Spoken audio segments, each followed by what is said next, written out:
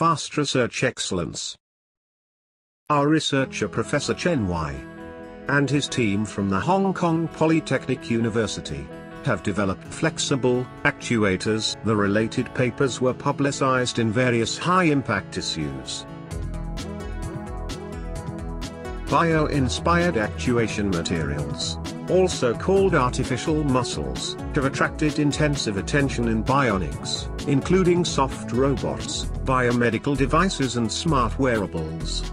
The biggest challenges in the development of high-performance actuators are low power consumption, high transducing efficiency, fast response, large deformation. Project overview. A novel ionic polymer actuator, IPA, is developed by Professor Chen to produce fast deformation or motion under safe working voltage, lower than 3 volts, in air. IPA tubes for catheter. A multi-degree of freedom IPA catheter with controllable bending ability under a low voltage was developed for minimally invasive medical diagnosis and therapy.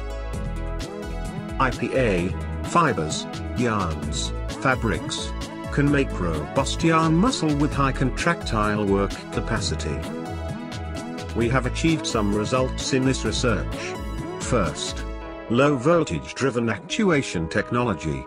The IPA actuator has a sandwich structure composed of nanostructured electrode, interpenetrating polymer network and ionic liquid.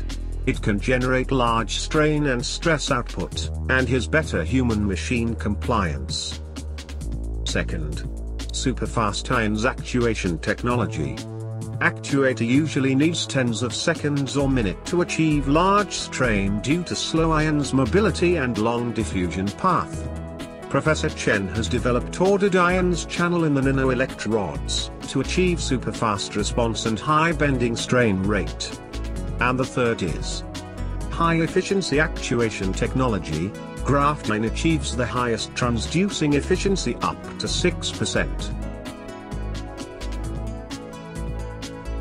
For further applications, flexible actuators are light mass, flexible and have been recognized worldwide as key technology for soft robots, biomedical devices and smart wearables. It can power limb rehabilitation and assistance.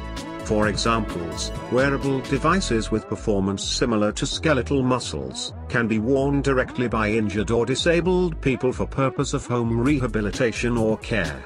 Additionally, flexible actuators for haptics will help people to feel the object in a remote place or in a virtual world more realistically. Flexible actuators for smart fashion design will make the fashion products more attractive and shape body dynamically. So, the conclusion is, it is believable that the flexible actuation technology will have a great impact on smart wearables and smart living. It is necessary to develop new actuation materials at nanoscale or molecular level and new device structures in order to promote the innovative technology in long term. Thank you.